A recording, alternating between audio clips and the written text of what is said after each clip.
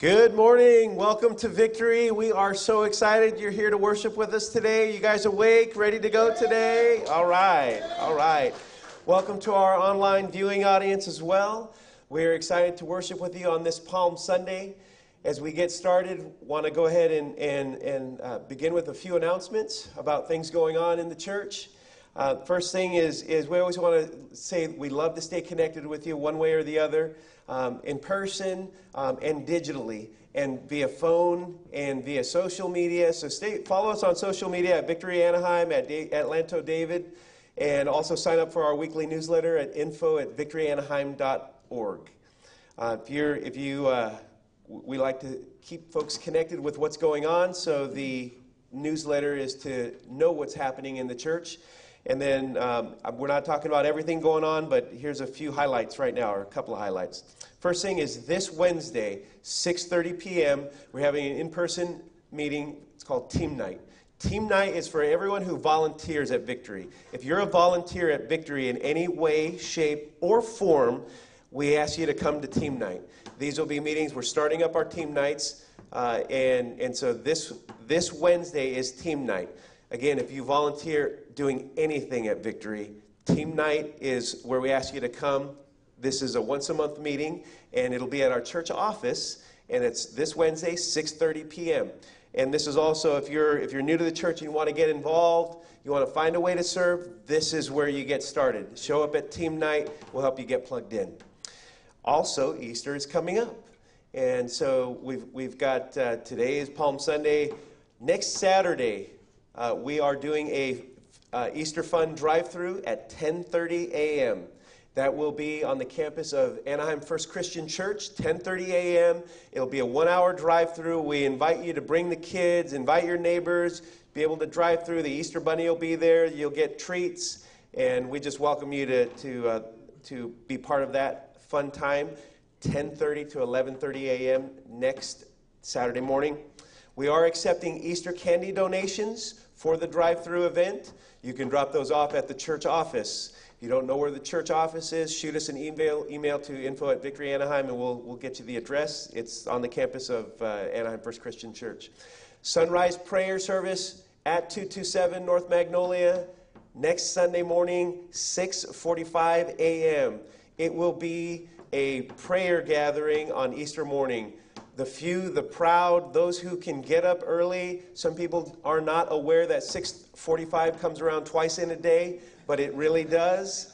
And some of us will be there to pray at that time, the first time that it comes around on Easter morning. That will be in the dirt on our campus where we're preparing to break ground to build our new building. And then our worship service, 10:30 a.m. next Sunday morning on Easter, right here at Maxwell School, and of course online as well. Be blessed. Stand to your feet. Let's worship the Lord.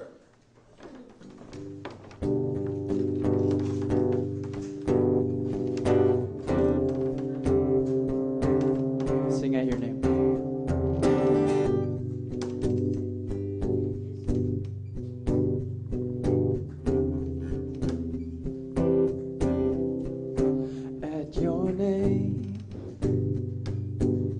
The mountains shake and crumble.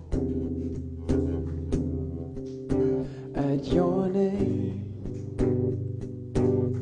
the oceans roar and tumble. At your name, angels will bow, the earth will rejoice, your people cry out. Lord of all the earth, we shout your name, filling up the skies with endless praise, Yahweh, Yahweh. We love to shout your name, oh Lord. Sing out your name. At your name, the morning breaks in glory. At your name, creation sings your story. At your name, angels will bow, the earth will rejoice, your people cry out. Lord of all the earth, we shout your name, filling up the skies with endless praise, Yahweh, Yahweh. We love to shout your name, oh Lord. Sing, there's no one. There is no one like our God. We will praise you, There's no one like our God. We will sing, there is no one like our God. We will praise you, there's no one like our God. We will sing, there is no one like our God. We will praise you, Jesus, you are God. We will sing, Lord of all the earth, we shout your name, filling up the skies with endless praise, Yahweh, Yahweh. We love to shout your name, Lord of all the earth. We shout your name, filling up the skies with endless praise, Yahweh, Yahweh. We love to shout your name, oh Lord. Say Yahweh.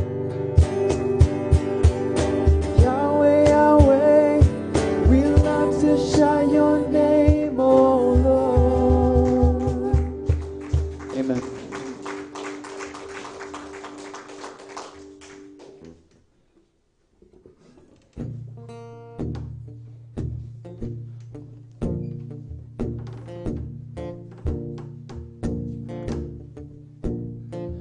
I raise a hallelujah in the presence of my enemies. I raise a hallelujah louder than the unbelief. I raise a hallelujah. My weapon is a melody. I raise a hallelujah. Heaven comes to fight for me. I'm gonna sing in the middle of the storm, louder and louder. You're gonna hear my praises roar. Up from the ashes, hope will arise. Death is defeated, the King is alive. I'll raise a hallelujah with everything inside of me. I'll raise a hallelujah. I will watch the darkness leave. I'll raise a hallelujah in the middle of the mystery. I'll raise a hallelujah. your arms to hold on me. I'm gonna sing in the middle of the storm, louder and louder. You're gonna hear my praises roar. Up from the ashes, hope will arise. Death is defeated, the King is alive. Sing a little louder. In the presence of my enemies, Sing a little louder. louder than the unbelief. Sing a little louder. My weapon is melody. Sing a little louder. Heaven comes to fight for me. Sing a little louder. In the presence of my enemies, Sing a little louder. louder than the unbelief. Sing a little louder. My weapon is a melody. Sing a little louder. Heaven comes to fight for me. Sing a little louder. I wanna sing in the middle of the storm, louder and louder. You're gonna hear my praises roar. Up from the ashes, hope will arise. Death is defeated, the King is alive. I wanna sing in the middle of the storm, louder and louder. You're gonna hear my praises roar. Up from the ashes, hope will arise. Death is defeated, the King is alive.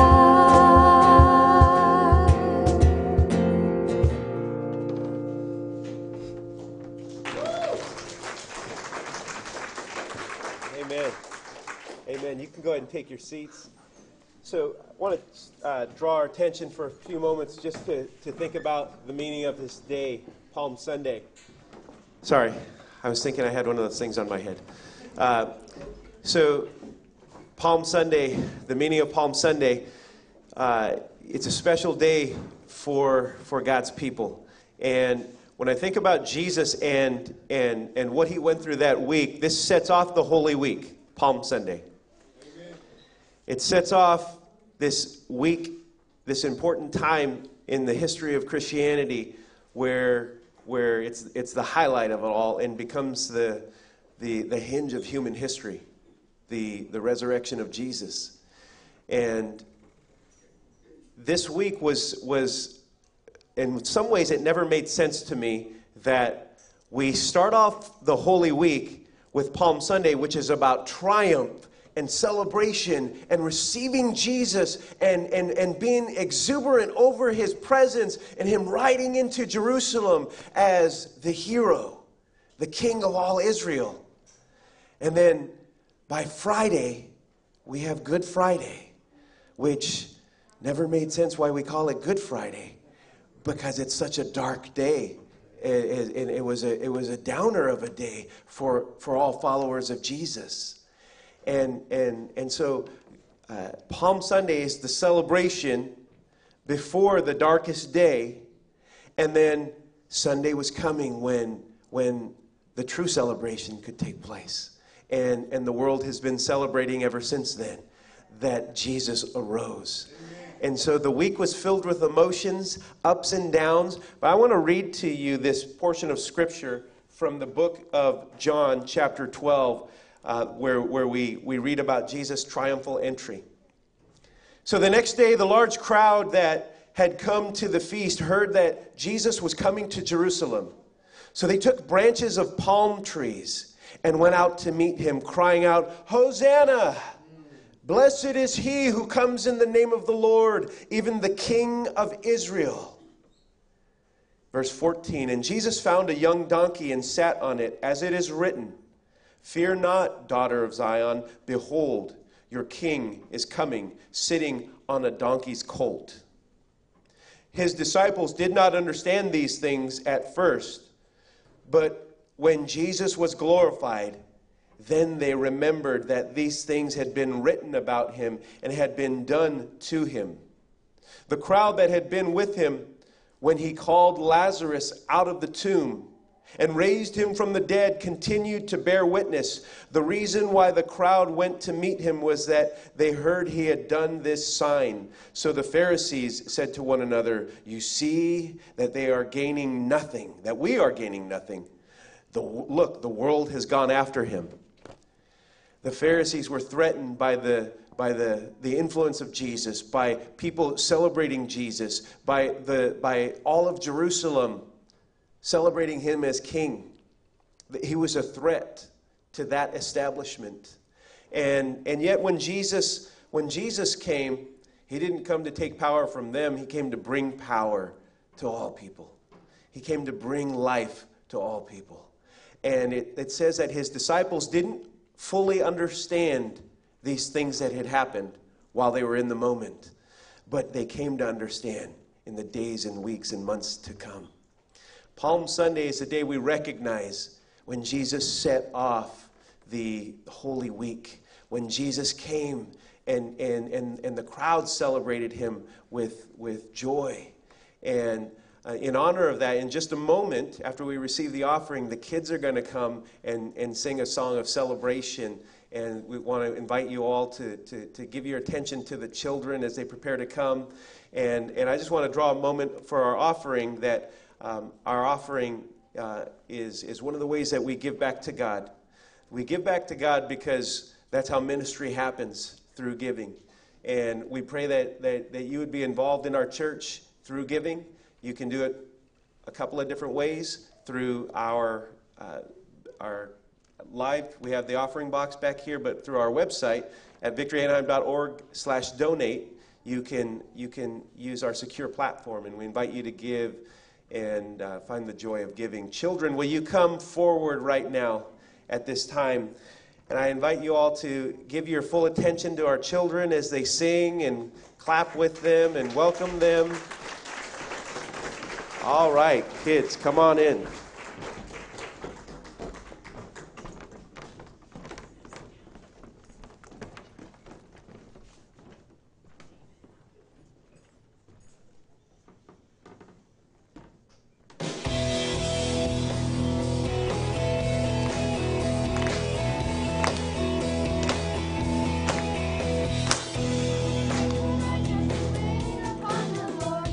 Wait upon the Lord, we will wait upon the Lord.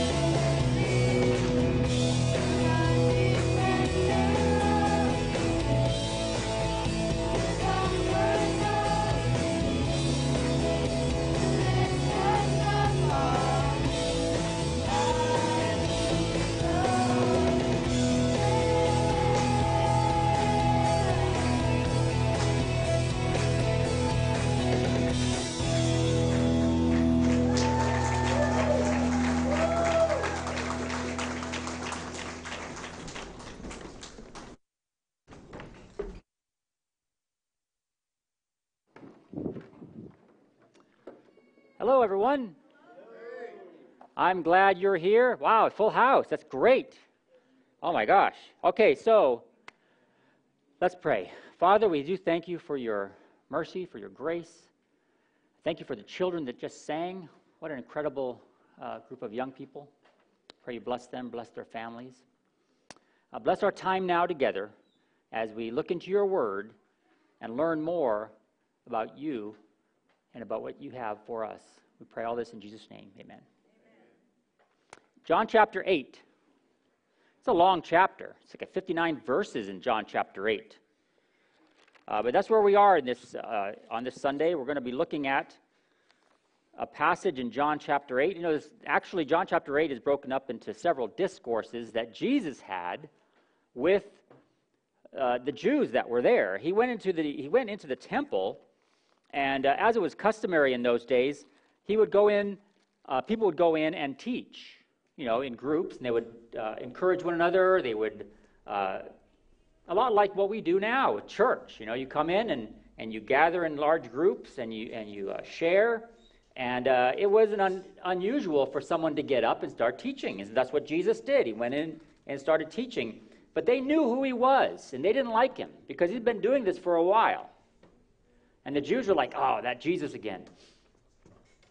So the first part of that chapter, they haul in this woman who's been caught in the very act of adultery, and they accuse her. And then Jesus goes through, and, you know, you probably know the story where he says, you know, who of you that hasn't sinned, cast the first stone. And he starts to write in the sand there, and they're like, they all feel guilty because they know that they're sinners, right? And they start leaving, and pretty soon it's just the woman and Jesus there, and he says, you know, go and sin no more.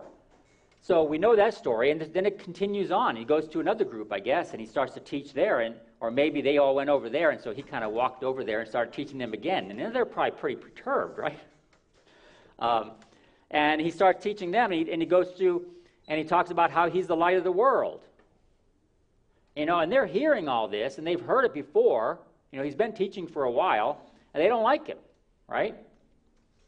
And he knows that they want to kill him. And then later he starts talking again, and he, in his third discourse, you know, he says, I'm not of this world. And they're starting to catch on, like, okay, well, maybe he's like, you know, he's gone crazy. In the fourth discourse, he talks mainly to them, and he says how if they just believe the truth will set them free.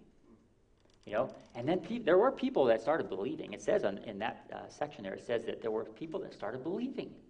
They started believing in Jesus, right? And then the last part of the chapter, in chapter 8, he goes in and he's starting talking, and he mentions Abraham. So if you look at verse 37, I think it's verse 37, I know that ye are Abraham's seed, but ye seek to kill me, because my word hath no place in you. I speak that which I have seen with my father, and ye do that which ye have seen with your father. Okay? So I want to preface this is, in life, be careful with hero worship. I just want to lay that out, because we're going to talk about a hero today. Okay? And how these Jews, they had a hero. All right? When he said, your father, he was basically talking about the devil, because he knew that their father was the devil, right? They answered and said unto him, Abraham is our father. See, they had hero worship, right? Jesus said unto them, if ye were Abraham's children, ye would do the works of Abraham. But now ye seek to kill me, a man that hath told you the truth, which I have heard of God. This did not Abraham. Abraham wasn't out to kill Jesus. Abraham was the one who laid the foundation of their very faith. Ye do the deeds of your father. Then they say to him, We be not born of fornication. And that might be a jab, because they knew the rumor that Jesus wasn't, that he was kind of like illegitimate, sort of, from a human perspective. Of course, we know that he was conceived of the Holy Spirit, that God came down, and Mary had a child, not of man, but of God. We know that, but they still probably held to this belief that Jesus, he's just some illegitimate guy, right? But he was drawing quite a crowd at the time, and they hated him. We have but one Father, even God, the Pharisees said. Jesus said to him, if God were your Father, ye would love me, for I proceeded forth and came from God, neither came I of myself, but he sent me. And he's going on with this heated discussion. I mean, this is going back and forth, and the Pharisees are really getting upset, right? Verse 43, why do you not understand my speech? Jesus says, even because you cannot hear my word. Ye are of your father, the devil. Ooh. He just called them devil worshippers. And the lust of your father ye will do. He was a murderer from the beginning, and abode not in the truth, because there is no truth in him. When he speaketh a lie, he speaketh of his own, for he is a liar, and the father of it. And because I tell you the truth, ye believe me not. Which of you convinceth me of sin? And if I say the truth, why do you believe me not? He that is of God heareth God's words. Ye therefore heareth them not, because ye are not of God. Let me tell you, these Pharisees knew the Scriptures. They were not stupid. They were not dumb about it. They were not ignorant. They knew the Scriptures. They knew every one of the prophecies. If anyone were to see Jesus as the Messiah, as the true Son of God, they should have. But something blinded them.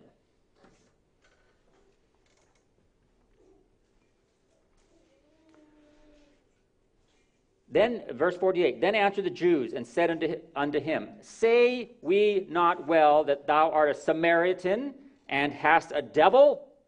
Jesus answered, I have not a devil, but I honor my Father, and you dishonor me. And I seek not mine own glory.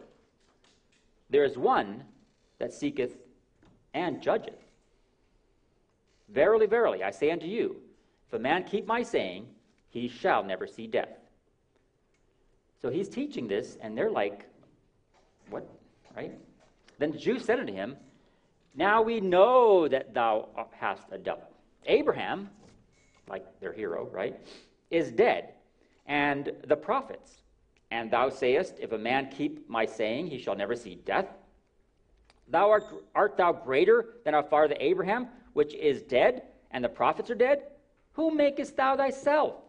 Jesus answered, if I honor myself, my honor is nothing. It is my Father that honoreth me, of whom ye say that he is your God.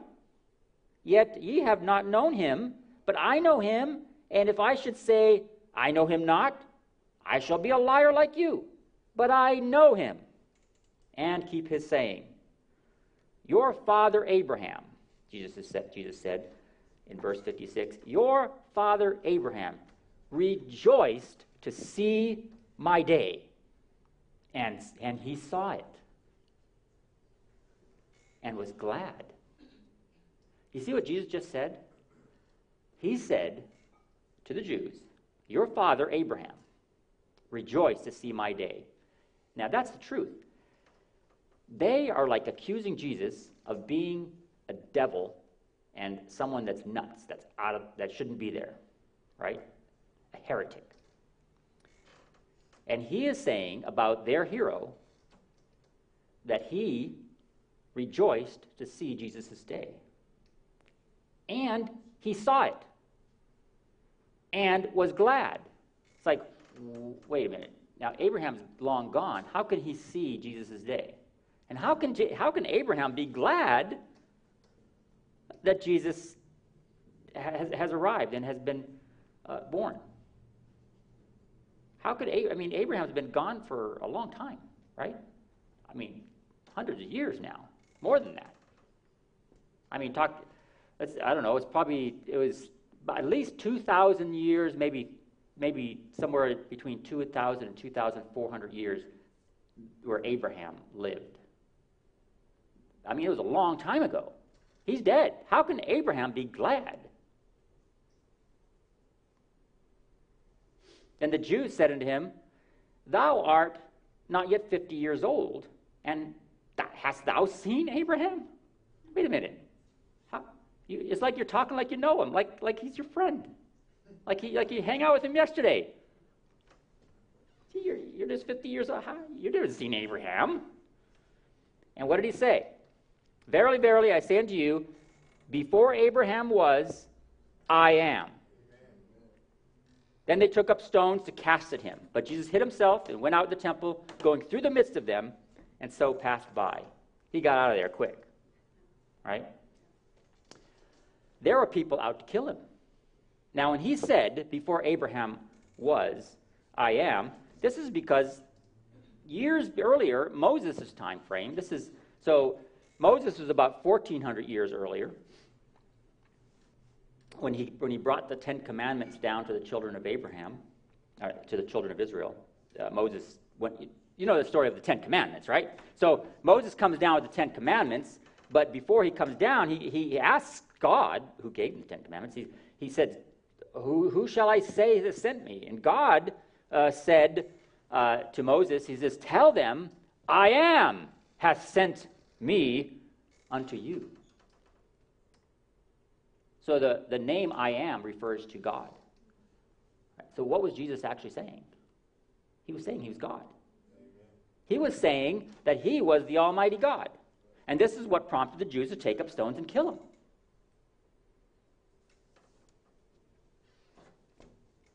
So I'm trying to figure out, okay, now, so I put myself in the shoes of these Jews, these prophets, these Pharisees, and I want to see why they hated Jesus so much. They wanted to kill him.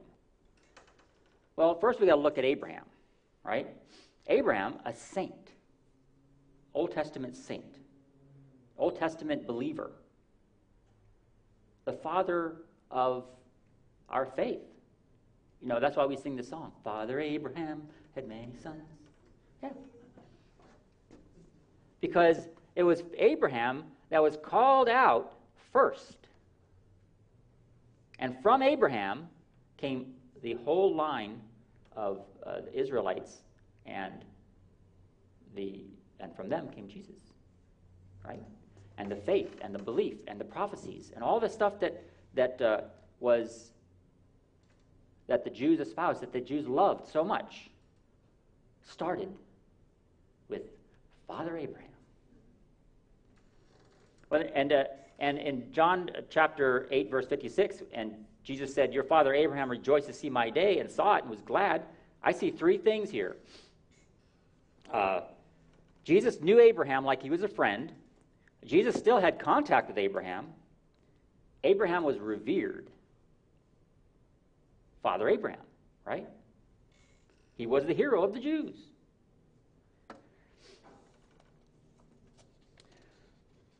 So there's a lot of significance placed on the life of Abraham. You know, it was God's plan to bless and redeem the world through a chosen people. The Jews were chosen. They were chosen to be the bearers of truth so that the world would know. But what did the Jews do? They kind of kept it to themselves. And on top of the laws of God, they piled all their own laws.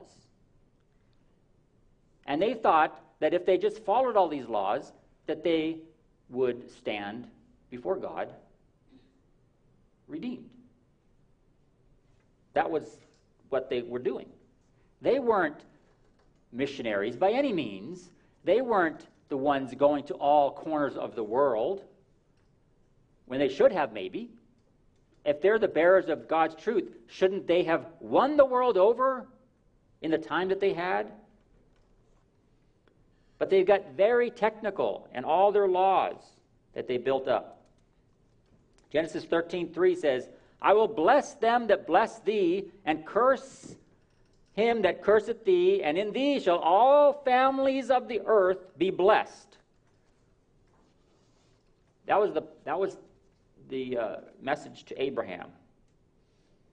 And when God said, "In all thee the families of the earth shall be blessed," he had in mind Christ, the coming of Christ, the seed of Abraham, concerning the faith that we need to have.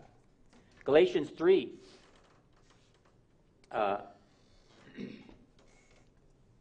So of Abraham came the Jews, and through the Jews came the law and the prophets, and through them and after them came Christ and his church. And Jesus said of the Jews of his day, "Your father Abraham rejoiced to see me, and was glad." And he saw it and was glad. Abraham understood that he was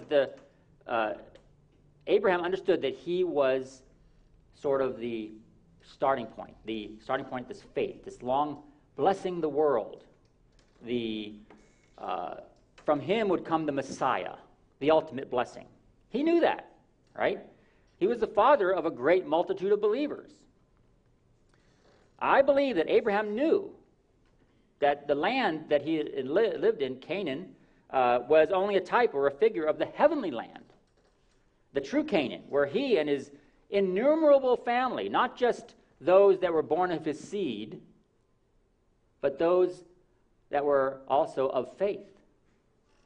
You see, when you and I sing Father Abraham or talk about Abraham being the father of our faith, he may not be a father in a sense of an actual ancestor, right? Like the Jews, they're all born under that line physically. We are born again by faith. And so the father of our faith, Abraham. And Abraham knew that. Galatians chapter 3, 29, "And if ye be Christ's, then ye are Abraham's seed, and heirs according to the promise."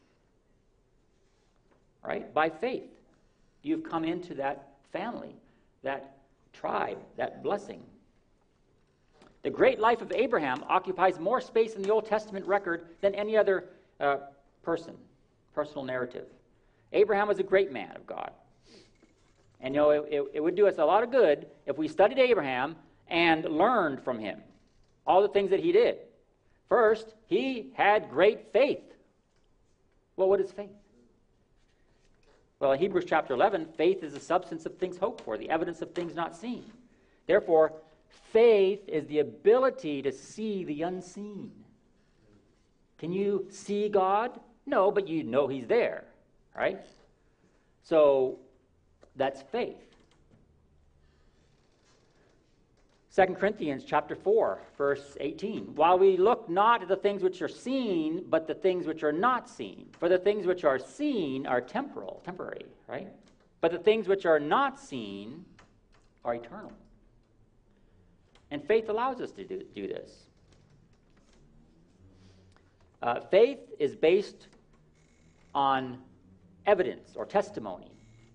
So when you believe something, it's because of someone else's faith or testimony, or what you have seen is evidence of what is unseen, right? So in Hebrews, when it says that faith is the substance of things not seen, the evidence of things unseen, right?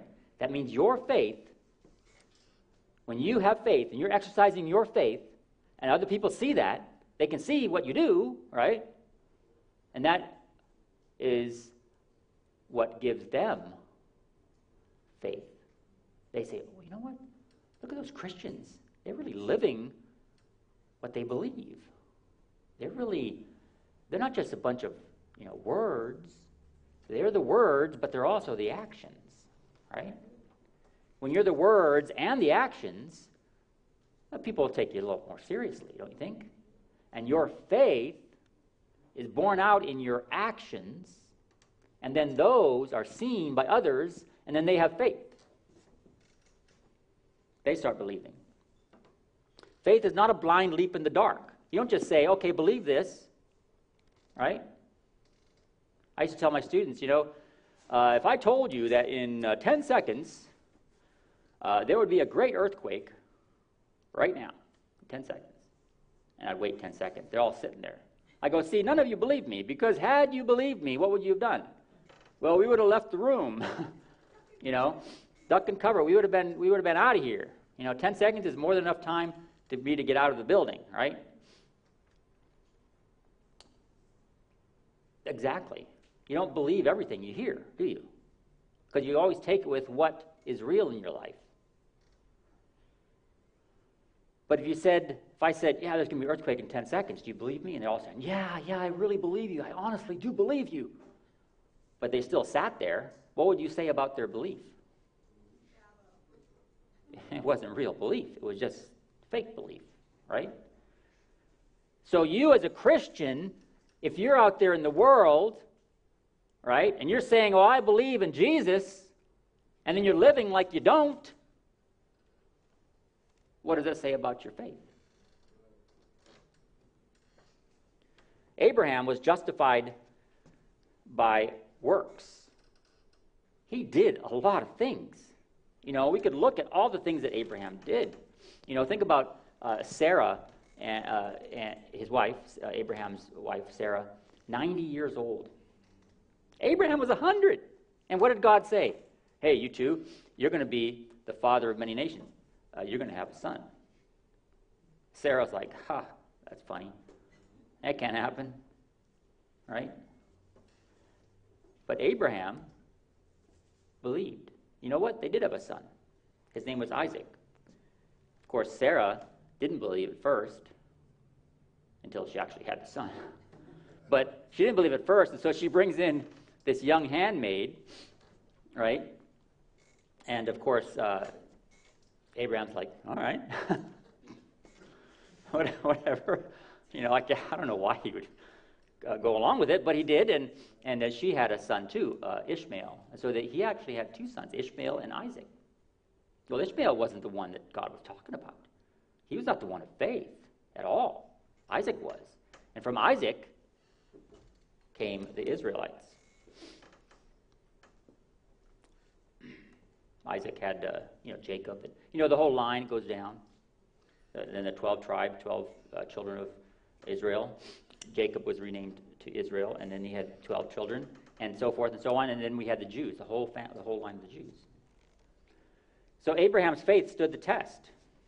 How could our faith stand the test? Are we just like social media, like crowd followers? Do we well, I guess this is like everyone's like talking about this. I guess this is important. I don't think I'm going to talk about that anymore. I'm going to talk about this. You just follow along with the crowd. Kind of like the people that were there crying Hosanna on Palm Sunday. They were Jews. They knew the prophecy. They knew in Zechariah 9, verse 9, how that it prophesied that Jesus would come, or that the Messiah would come riding in on a donkey. And they knew that, and here he comes riding in on a donkey with a Hosanna, and they're putting the palm leaves down, right? Because that was the thing to do. Everyone believed it. But it wasn't it was this Friday, the next Friday after that. The same voices that were crying Hosanna were yelling, crucify him. So Abraham, justified by work. You can't say, just believe in Jesus. That's called easy believism in the Christian realm. Easy believism. Just believe in Jesus. It's like a deathbed conversion. I do believe in deathbed conversions, and I believe that some of them are real. But if a person is living his entire life denying Christ and living selfishly, after hearing time and time again the gospel, and then he shuns it all his life, and then now he's dying and he's scared and he knows he's going to die, I don't know how sincere his cry for, God's a judge. I do believe that faith in God, at least from a human perspective, is measured in what we do. You see, if you have faith, and if that faith is genuine, it will move you to works, to do things. It's not saying that the works are what justify you, but they do go hand in hand. Amen. Paul was very clear how that faith alone, because nothing we can do could ever merit going to heaven. We are already sinners. Yes. We are already sinners. We are, the gift of God is eternal life.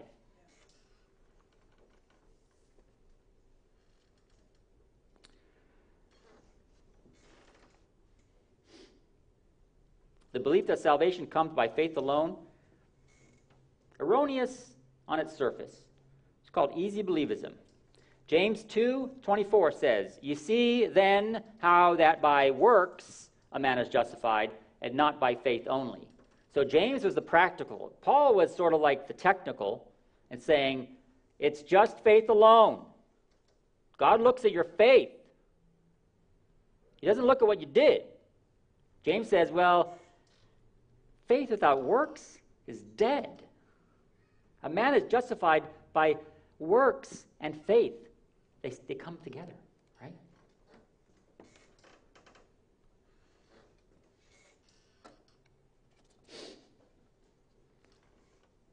You know, together, like pen, pineapple, apple, pen.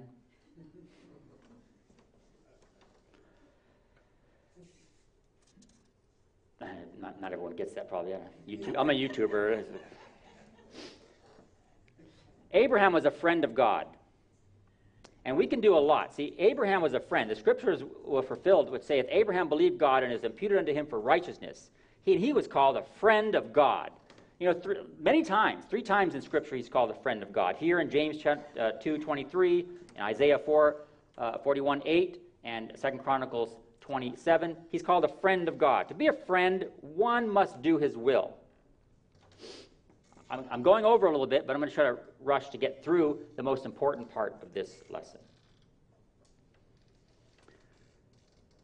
No one wants to be an enemy of God, right? Whoever is a friend of the world is the enemy of God, James 4:4. Hebrews 10:31. It's a fearful thing to fall in the hands of the living God. You don't want to be God's enemy. You want to be God's friend. Learn from Abraham. Abraham was God's friend. And there's many other things we can learn from Abraham. How he taught his children in the ways. You know, made sure that they followed God's ways. Deuteronomy 11:18. Therefore shall ye lay up these my words in your heart and in your soul, and bind them for a sign upon your hand, that they may be as frontlets between your eyes. He says, you know what? Take the scriptures.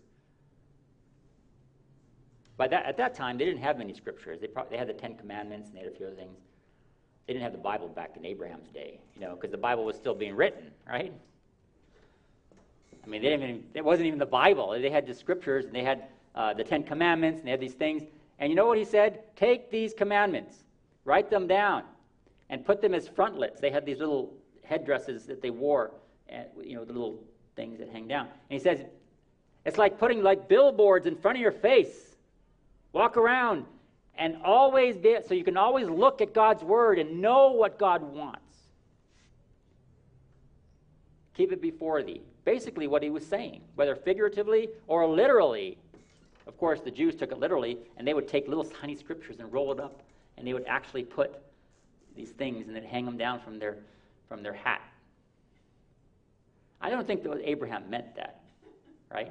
He was talking about putting the scriptures in front of you so you don't forget them. You know, put them on your doorposts, put them on your walls, put them.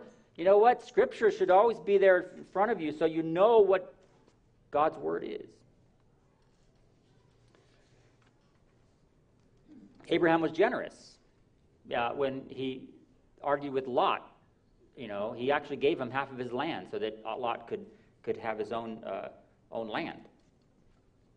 Right? For the sake of peace, he gave up half of his possessions. Abraham, as a good example to us, he refused to get entangled with the affairs of the world. He just wanted. He didn't want. You know, he negotiated with God a lot of times, and he didn't want anything for himself. He just wanted Lot to be safe. He wanted his family to be safe. He wanted to prosper. He wanted God to be magnified. He didn't side with the enemy in order to get his ways. Abraham was a hero of the Jews. And here Jesus is saying, before Abraham was, I am. What did those Pharisees miss? Well, they had hero worship. They were so blinded by the fact that he was saying that he was greater than Abraham. Jesus is emphasizing that he is the one that they've been waiting for. But they were so fixed on their religion that they missed it. To them, nothing was higher than Abraham, their father. They missed the very message that they lived for, the very message that Abraham had passed down to them, the message of faith in God. And with all the prophecies in the scriptures of the Messiah, the sent one, those very message bearers missed it. It's truly sad. And it was that hatred for Jesus that blinded them. They wanted to kill him. Here he was, the Messiah. Some believed. The Bible says some believed. We know even some Pharisees ended up believing. Nicodemus.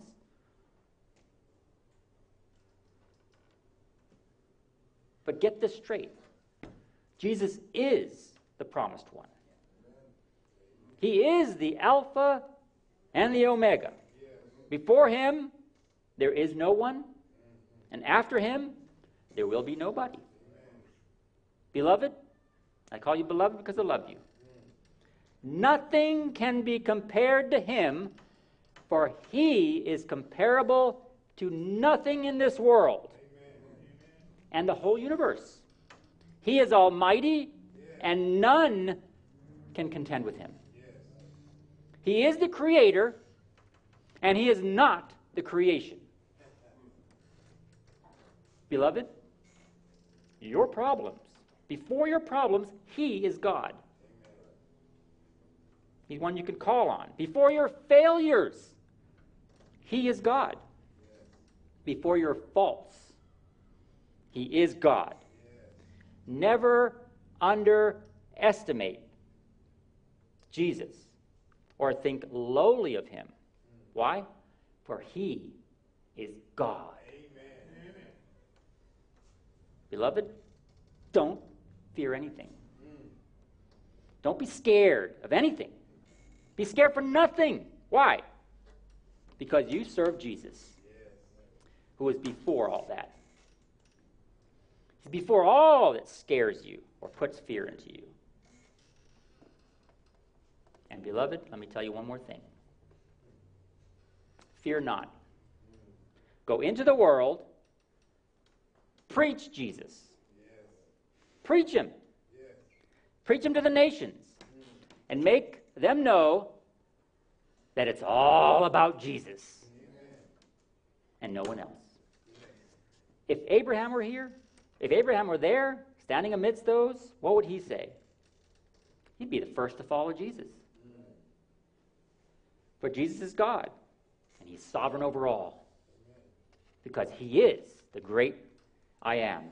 Father, I pray, please empower me to declare Jesus to the world and bring the world to you. In your mighty name, I pray. Amen.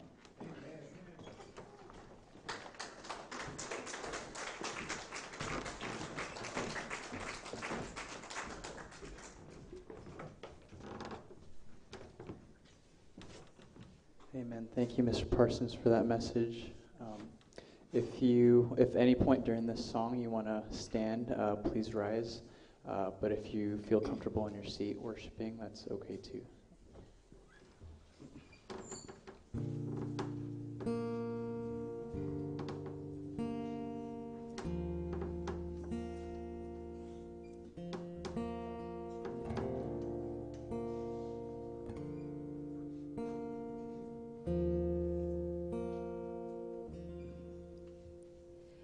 Come and tear down the walls I built up, every wall I built up, every wall I've built up. 'Cause you deserve every piece of my heart, every piece of my heart, every piece of my heart.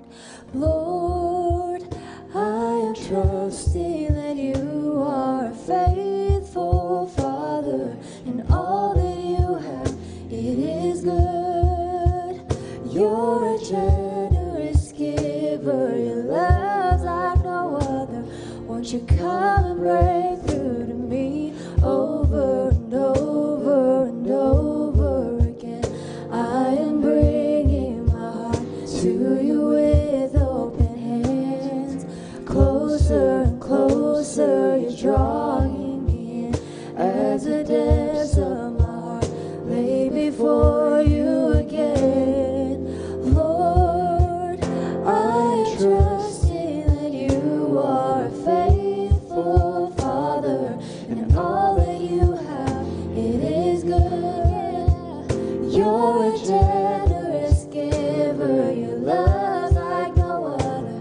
Won't you come and break through to me over and over and over again? I am bringing my heart to you with open hands.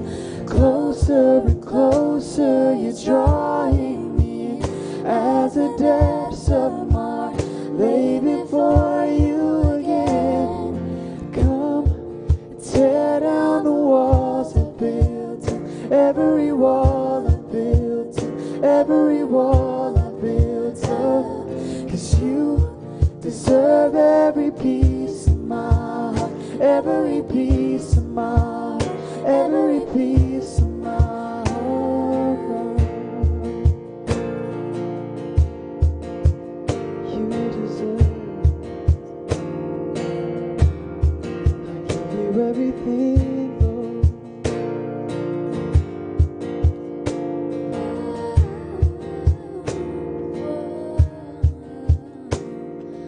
Over and over and over again, I am bringing my heart to you with open hands. Closer and closer, you're drawing me in as the depths of my heart lay before you again.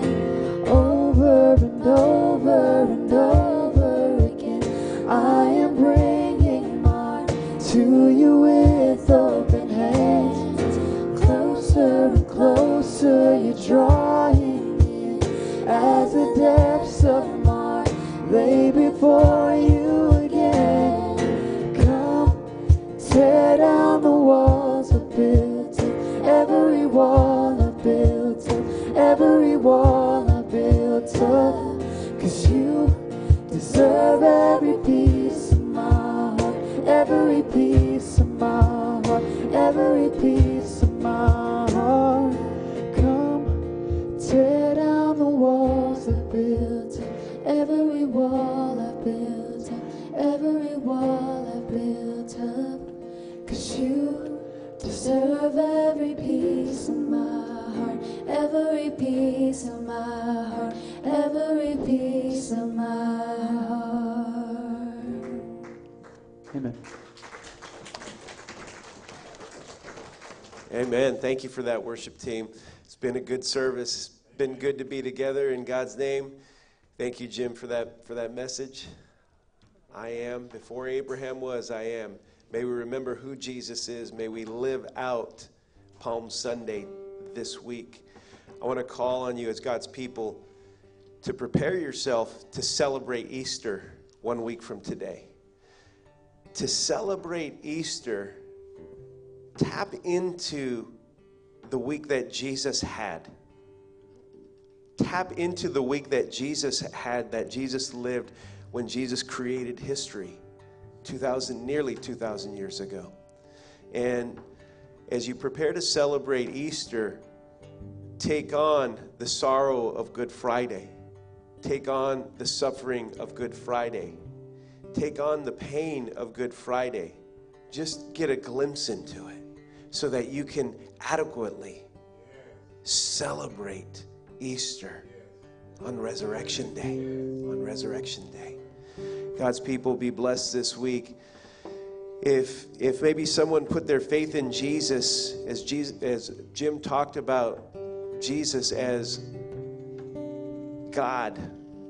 Before Abraham was, Jesus said, I am. And if you put your faith in the great I am, let us know so we can journey with you by putting some resources in your hand. Christianity is never a solo thing. It's always a team thing. It's always a thing you do in community. And you need to surround yourself with other people of God who you aspire to be like, who you aspire to have faith like, who you aspire to know the word like them and follow Jesus like they do. So I want to encourage you to take those steps of faith by letting us know that you put your faith in Jesus so we can help you out and put some resources in your hand and help you follow Jesus. As you go out this week, live with the celebration that Jesus is the I am, that Jesus paid the price, and even Friday. You pay special attention to our social media this week. We'll kind of guide you through the week on our social media, through each day of the week that Jesus lived. And we'll give you some cues about that, some scriptures you can read. We'll send that out through our social media this week. So be blessed in the name of Jesus. Take God's goodness with you wherever you go. Live the life. Don't just live Christianity on Sunday. Live it every day, because Christ is in you. Christ is with you. Christ abides in you. So live with Jesus. And join us once more as we sing. Sing out your name. At your name, the mountains shake and crumble. At your name, the oceans roar and tumble. At your name, angels will bow, the earth will rejoice, your people cry out. Lord of all the earth, we shout your name, filling up the skies with endless praise, Yahweh, Yahweh. We love to shout your name, oh Lord. Sing that one more time. Lord of all the earth, we shout your name, filling up the skies with endless praise.